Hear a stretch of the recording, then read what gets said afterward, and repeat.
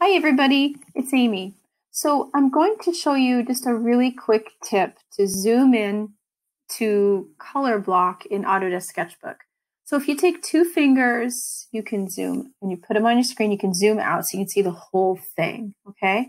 I have my colors selected, I'm ready to go, but I want to get in really close because I've noticed that right in here, I have some weird areas that need to be fixed. So just zoom in really close so you can fix these areas faster. So basically, you're going to click your paintbrush and click what size you want it to be. I think I'm going to make it just a little bit larger. I'm going to get my stylus, and when I hover with my stylus, I can see the size. I'm not touching, I'm just hovering.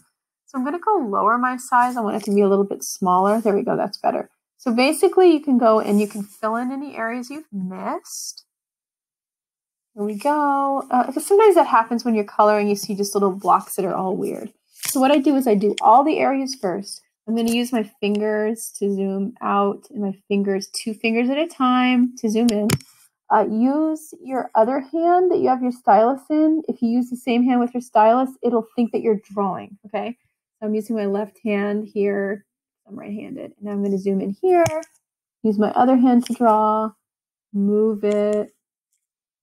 If I move with one finger, it doesn't work. I need to move with 2 fingers on my screen. I mean, maybe yours is a little bit different, but we'll see. Okay, so now let's say I've filled in everything I need to fill in.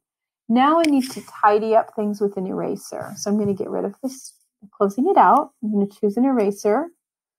And then I'm going to zoom out so I can see where I need to fix. Like, let's say I want to go in and I need to erase some areas up in here and then down in this area. I'm just hovering to show you.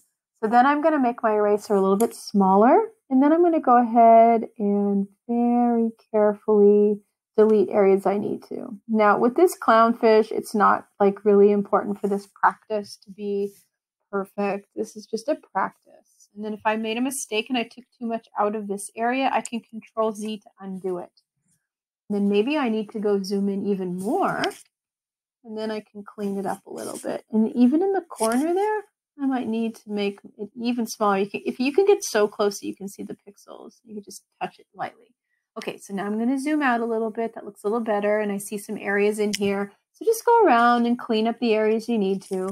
The next step for your fish, after you clean it up, is you're going to go and add the black areas and tidy up things. You're only required right now to do the first 2. This is going to really help, okay? So I think there's that. But then I noticed, oh no, I forgot an area I really wanted this to be in. You can always go back and add the brush and color it in the way you need to.